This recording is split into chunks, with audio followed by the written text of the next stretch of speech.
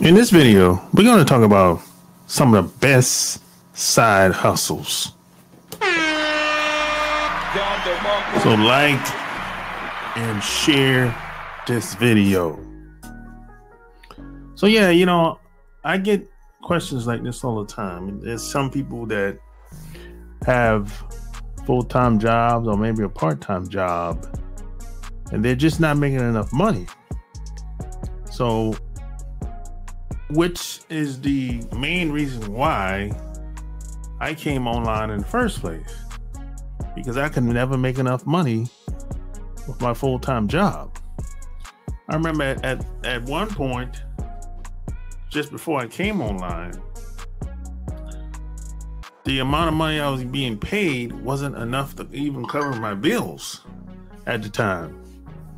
So I was just looking for ways to supplement my income to make more money in the least amount of time. Whether this was on the weekends or after work, or for me, it was before work, because I worked second shift at the time, which was 2 to 10 or 3 to 11. So I had whatever I wanted to do, or had to do, I should say, I had to do it before it was time for me to go to work, or I had to do it after I got off work, which would be after 11 o'clock, which would be tough sometimes, because sometimes I would be exhausted. But I made it work. I would do what I had to do before work and after work some days. And on the weekends, for the most part, I would be off. So I just figured it out and made it work. So one of the first things I did was I started buying stuff low and started selling it high. So what I would do, I would go to places like the thrift store, the Salvation Army. I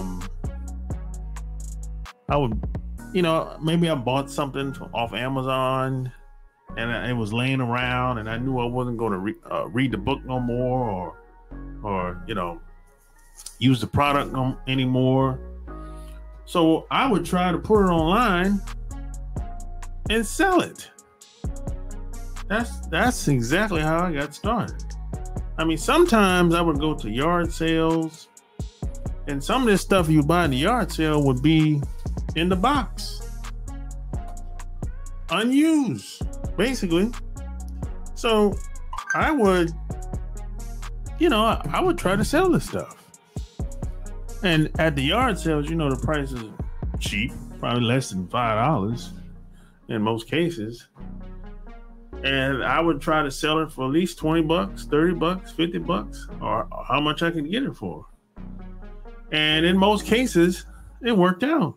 I made a profit. If I bought something for $2 at a yard sale and I sell it for $40, that's a pretty good ROI, return on investment. That's how I got started. I started putting stuff on back then, Amazon, eBay, and I'd done that for probably like 5 years.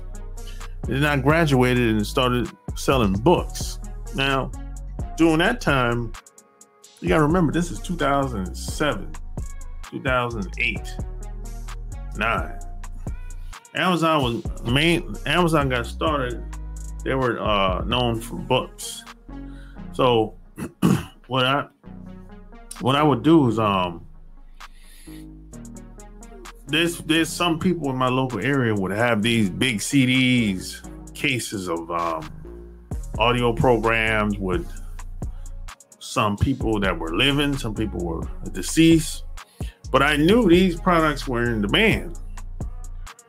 And see, I would see people on Amazon trying to sell them. They would have them listed, right?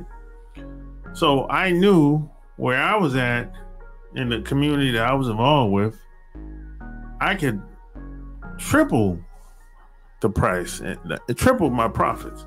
So I would buy like a Ted Nicholas program, for example, which was a 12 CD case of the program was about being a copywriter and speaking in front of people.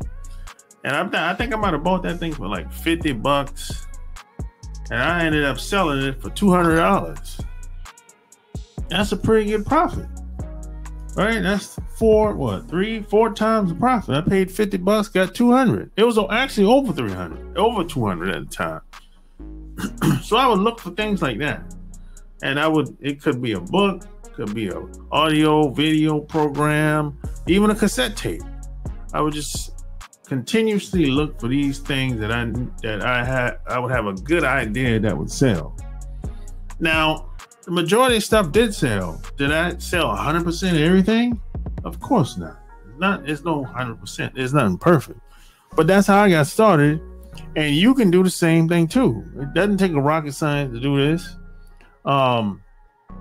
And the hardest thing about doing this is going to the post office to ship the product out when somebody buys. That was the hardest thing, really. But Amazon made it easy, because when you go on Amazon and like there's like a resale button that they have, and they make it easy. It's not really complicated at all. So that's how I got started. And the second thing I started doing is, if I found out somebody else had a product that they were selling, or at least trying to sell, and maybe they didn't have the reach, or maybe they didn't know how to do it, maybe they didn't know how to get in front of more people, what I would do is cut a deal with that person. I would help them sell their products to my people, the people that I knew at the time, that I thought, of course, this has to be a good match. It has to be people that actually will be interested in whatever products or services they had at the time. So let's say the person was he helped people publish their own books. Just use that as an example.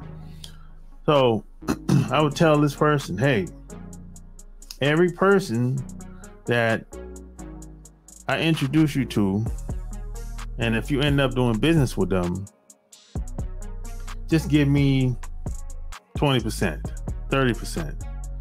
We can, everything is negotiable, basically, or 40%, whatever, right? I started doing that, and I had a lot of success in doing that. Now you might ask, well, why would a guy or gal with a business or service, why would they take me up on an offer like that? Why? They have nothing to lose, because they're going to get a new client, new money. I mean, they just have to split the profits. That's all. I mean, if I never brought them a new client, they wouldn't have gotten one. So they don't have to do anything. Only thing they have to do, I'm bringing the people into his or her office. So why wouldn't they do it? That's new money. That's new business, new client. And plus, this new client can not only just publish a book, they might apply for other services as well. So that one client might be worth, I don't know, might be worth $10,000, $20,000, $50,000. But all I did is just introduce him one time. He paid me one time, and that's it. The rest of the profits, I have nothing to do with. So it's a win-win situation. So I did that. I'm pretty much always been doing that. I still do that to this day. You know, I still look for people that need help, people that, you know, they want a bigger audience or a different audience or a better audience of people. So I still help people do the same thing today. And they, you know, every time somebody buys into whatever products and services they have, they throw me a little profit in return down the line. You know, it's a win-win for everybody. Everybody wins. Nobody loses. They get a new client. I get a little money in return in the back end down the line. Couple weeks, couple months later, however they want to pay out. You know. And now the other way the other thing I started doing is doing what some people call an affiliate. Now, affiliate is a fancy word of saying I'm gonna sell somebody's product online, and I'm going to register at a website, and after I'm done registered and once I get approved, there's links of every product within that website, and I'm going to take that website link and I'm going to share it, put it on my blog, a LinkedIn post, or YouTube, you know, below my YouTube video channel, whatever. You know, just Amazon does this. A lot of websites do this. You know, now the percentages is usually low when it comes to Amazon, but other groups of people, like people, ClickBank, I think it's like 80%. All right, it's really negotiable too. You know, everything's negotiable except for Amazon. Except for Amazon, if I'm not mistaken. I'm not sure if you can negotiate for Amazon. I doubt it, but everything is negotiable in these other affiliate programs based on my experience. So I started doing that strictly online, and I still do that to this day. I have you know, I do affiliate deals with people and have been doing them for 10 years now. You know, and this is not anything complicated. You know, you might have registered at an affiliate site, but you probably didn't. You might not call it an affiliate. You might call it a partner website or whatever. But it's the same. The whole idea is to basically share the link with an audience of people, and you get a certain percentage once somebody buys. You know, and this is strictly online, by the way. This is not offline, you know, so it's strictly digital. That's the point I'm trying to make. So these are just some things that I started off doing over the past. I've been doing this for the past 10 years, and it's worked well, you know. And once you get good at this, once you have an audience, a following, people that know, like, and trust you, want to do business with you. You know, it's kind of like you don't really have to do much to create new money, you know. So, like, share this episode, tell me what you think below. Until next time, I'm out. Peace.